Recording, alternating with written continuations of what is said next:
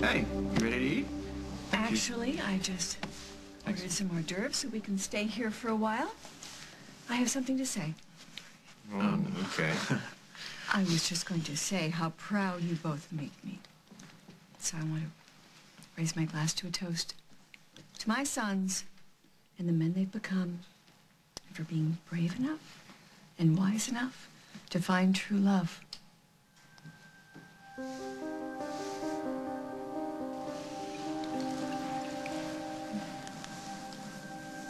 This is how I hoped it would be. Marge. And since you always get what you want... I take what I want. Not for me. Why is that? I wanted to be your choice. I didn't think that I would be, but I'm glad that I am. I'm just an ordinary woman. Oh, come on, stop. Why do you always put yourself down like that?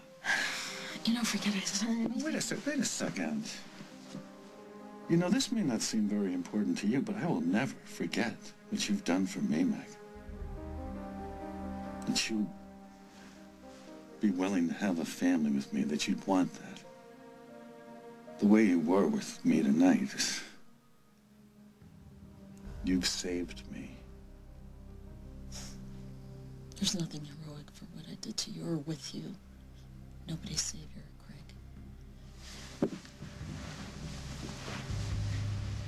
What's that? Oh, thank you. I said if you'd like any help with the wedding. Oh, you're sweet, but Rosanna's got it covered. She's done some incredible things. Oh, please, you didn't even notice half of what I've done. And you know, you never did tell me why you were so distracted. I don't even remember right now. All I can think of is you.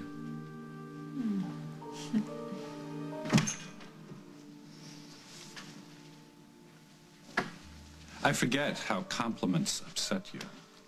Yeah, well, that wasn't a compliment. That was you putting me up on a pedestal, and I'm no saint, Craig. Yeah, well, given how this party started, I will agree. You've got some bad girl tendencies. Damn straight. Yeah? All right, well, seeing how you are in such a bad mood, why don't we just go with that? What did you have in mind? Dinner. Out. Let's go see about being bad in public. Are you trying to get us arrested? I'm trying to get us noticed. I'm trying to get us envied. Oh. Let's see if you can be as bad as I'm gonna be. Any news? No, I'm not going to think about it anymore. I'm just going to enjoy dinner with my family. What about the wedding? What colors are you wearing? Do you know what flowers you're having? Tell us the important stuff. What kind of cake are you having? Ah, you're funny. No, I don't know. Whatever you want. Whatever I want. I don't care. But you know what I'd like to do? I'd like to take a turn and propose a toast to the love of my life, who came halfway around the world on a crazy mission to wake me from an endless sleep.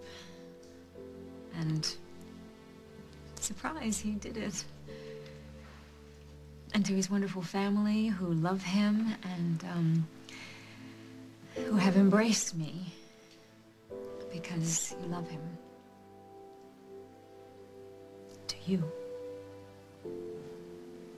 To Paul.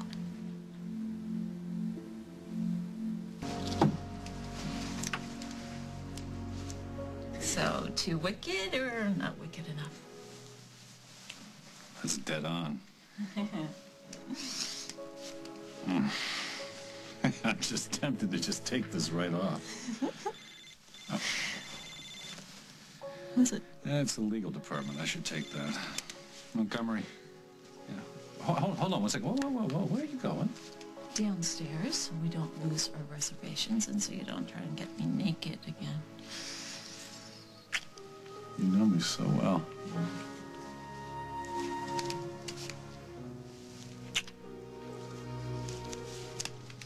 Be right down.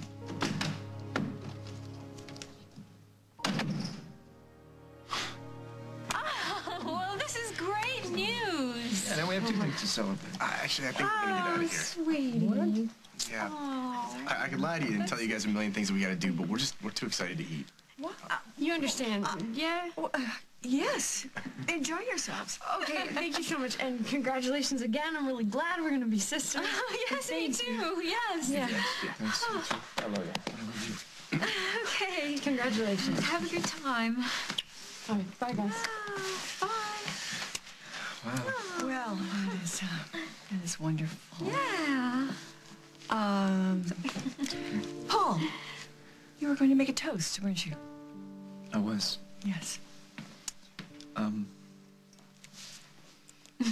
right, look, I've never considered myself a lucky guy, but maybe it's better that all those unlucky things happened to me because now I really appreciate all the good stuff. And I'm the luckiest guy in the world right now. Because the most beautiful woman in the world loves me. And I love you.